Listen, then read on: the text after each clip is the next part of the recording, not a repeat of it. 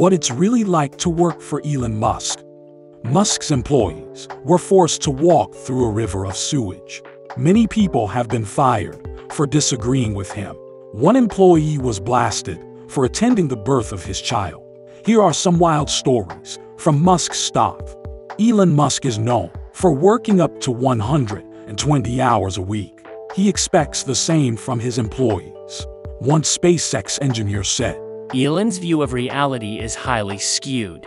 Tesla employees are said to be working shifts that last 12 to 16 hours. The company provides them with energy drinks, but they eventually develop a Tesla stare. Former production associate Mikey Couture said, You'll see them walking out of the building, just staring out into space like zombies. Missing work is unacceptable for whatever reason. One employee skipped a meeting to attend the birth of his child. Musk sent him a disappointed email. He advised the new father to figure out his priorities. In Musk's opinion, absenteeism can lead to bankruptcy. A worker at Tesla's paint shop told another bizarre story. Sewage once spilled onto the floor of the California plant. The employees were ordered to walk through it. They weren't allowed to stop working. Tesla allegedly sacrifices safety for non-stop production. A former employee once warned of a potential explosion hazard. She was told that it couldn't be resolved at the time, all because it required stopping the production line.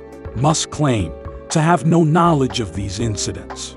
He did confirm that he could fire someone for being a jerk. Musk didn't go into details. He says he's not interested in hiring the brightest minds if they are rude. Rude also means wasting time.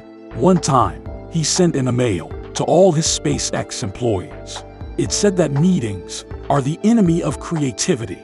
Musk encouraged his employees to walk out if they are not directly contributing. The billionaire is also not a fan of weekends. He even launched the Home from Work program at Tesla. It permitted employees to live on campus. Musk wanted them to work 100 hours per week instead of a mere 80.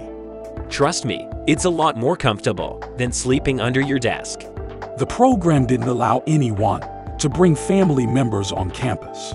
One employee asked Musk when he could see his spouse, to which his boss replied, If you're not happy about your work-life balance, get divorced. Musk's approach to subordination is also unconventional. His companies have no chain of command. Employees have to follow the shortest path of communication.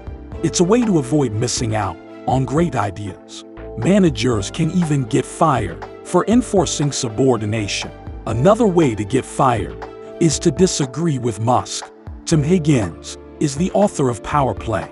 In the book, he describes Musk's habit of rage-firing employees.